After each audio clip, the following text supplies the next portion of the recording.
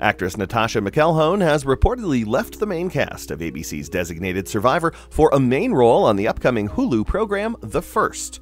The show, which is being executive produced by House of Cards creator Beau Willimon, focuses on the first human mission to Mars and the challenges astronauts face in their journey towards interplanetary colonization.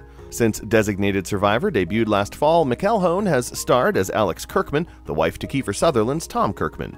According to sources, McElhone will finish her commitment for production on Designated Survivor's second season and then move on to The First.